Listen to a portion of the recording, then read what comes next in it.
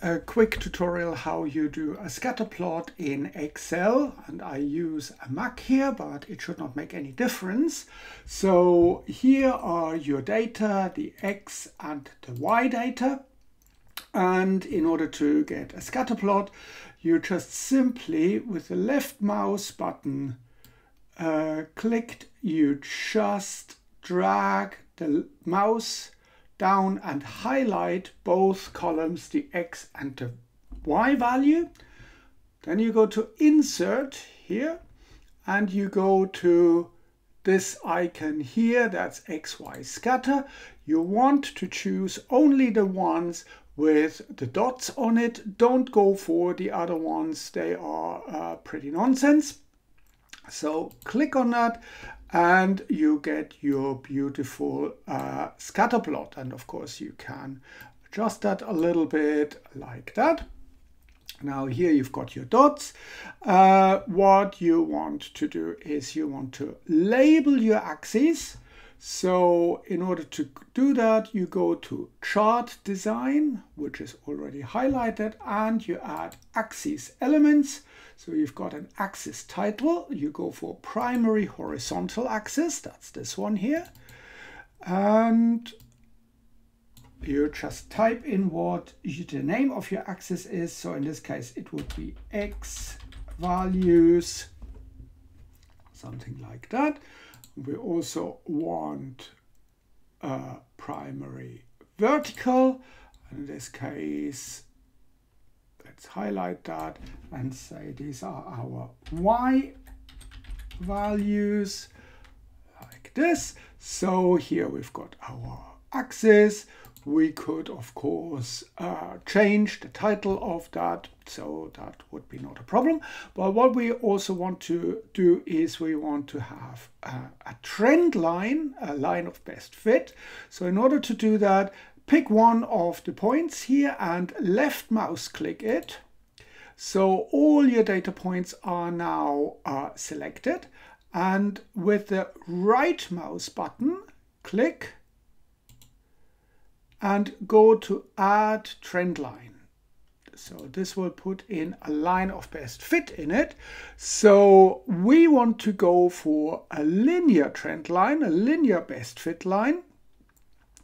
And what we want is also, we want that is the equation displayed on the chart and the R-squared correlation.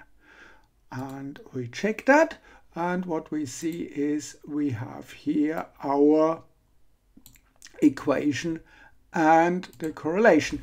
We can, of course, do that also with Excel. We can let Excel do that with a function.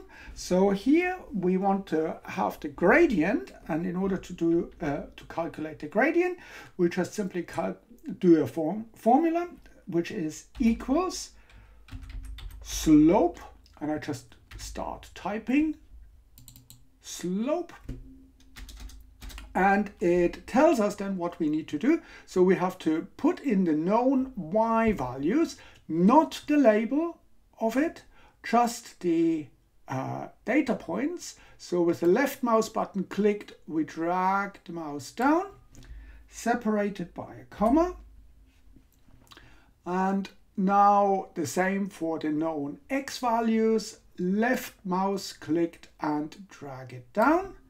We need to make sure that the brackets are closed and press enter. And here we get our gradient. And we see this calculated gradient is the same that we got here. Now for the intercept, we can do the same thing, equals intercept, and I just start typing and it comes up with suggestions. We double click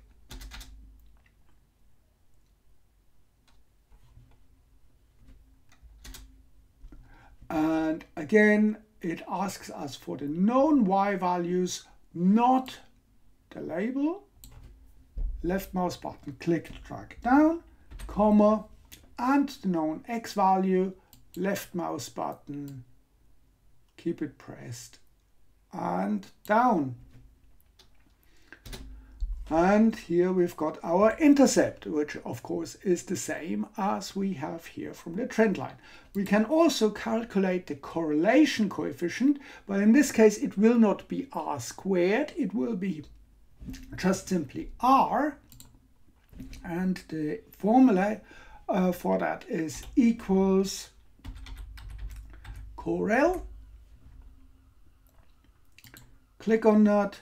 And in this case, it doesn't matter whether we choose X or Y first.